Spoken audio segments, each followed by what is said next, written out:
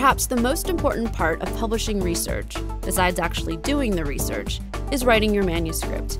We had the opportunity to sit down with George Whitesides, professor in the Department of Chemistry and Chemical Biology at Harvard University, and author of over 1,100 publications. We spoke with him about his perspective on authoring a scientific article. We found George in his office surrounded by shelves of books and a stack of journals to read. We asked Professor Whitesides what advice he would give to someone beginning the process of authoring an article. The major issue is to consider that writing is a part of the research process. There's a notion that one does research by carrying out a research project, putting together a pile of data, and then mining it at the end for writing. But for us, writing the paper is an integral part of the research process, so it provides a method of organizing your thinking about what data you need to collect, and putting it in a coherent form.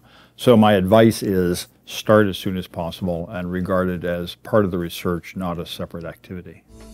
If you start writing the article at the same time you start your research, is there a danger you will bias your results?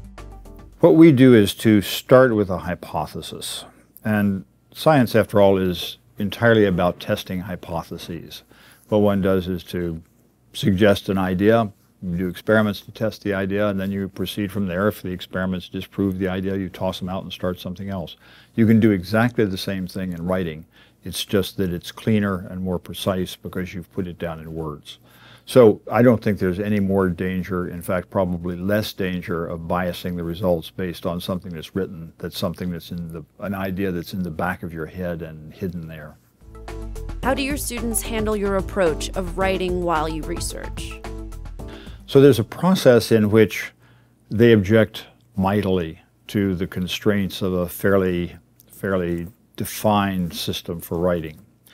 But I will say that essentially all of them, after they leave and take on their own research groups, say, we're so happy we learned this because it really is extraordinarily useful.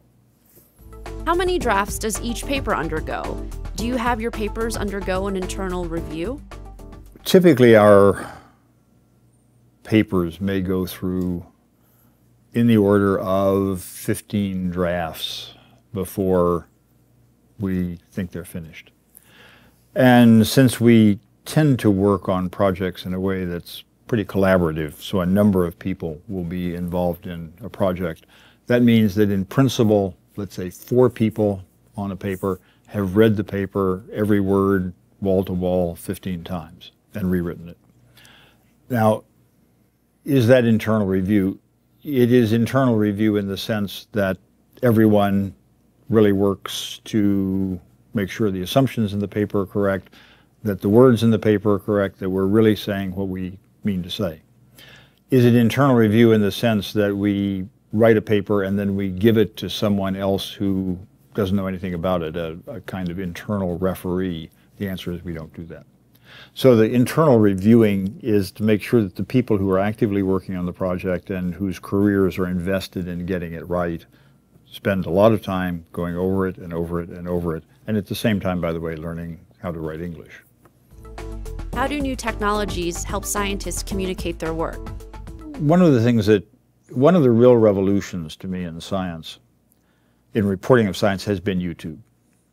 And I say that because if you think about, go back 20 years, 30 years, the science that you could do was the science you could report. And that meant you had to be able to describe your science in words or in tables or in plots in 2 dimensions on a piece of paper. And if you did other things, you really couldn't do it. You couldn't do that. You couldn't describe other kinds of science.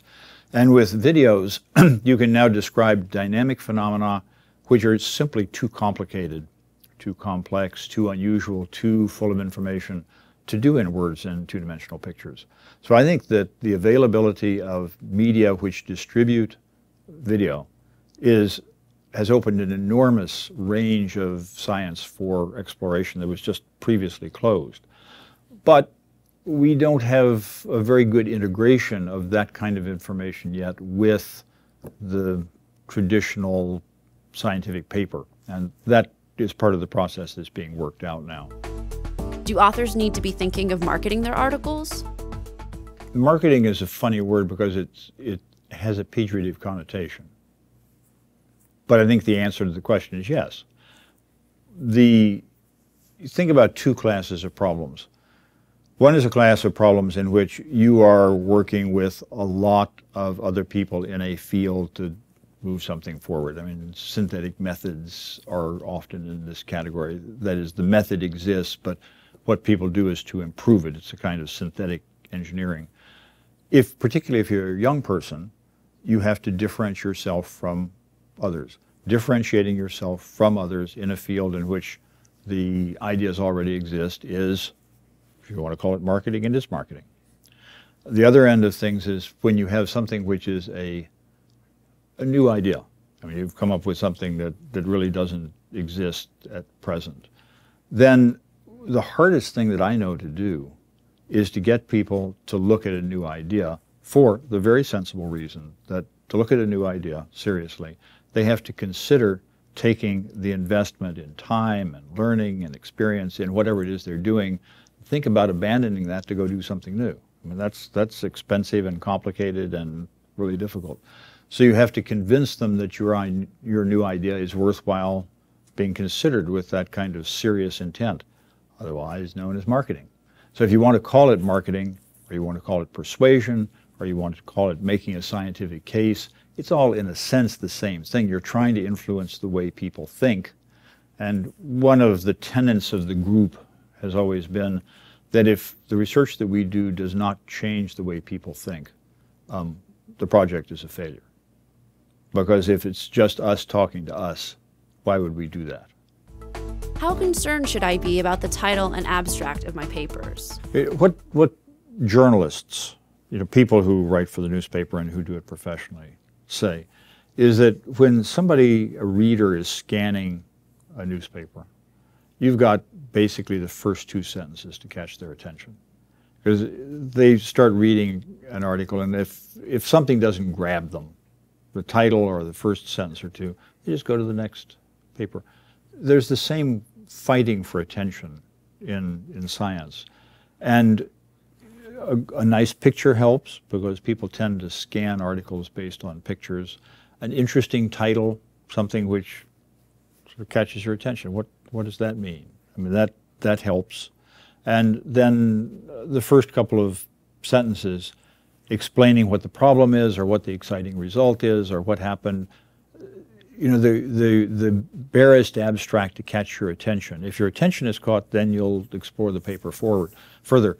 But everything that you read does have that characteristic of there's this mass of stuff. You have to pick out one of the mass and pay attention to it, and what's the basis for picking that one? And we need to, all of us, compete on that basis.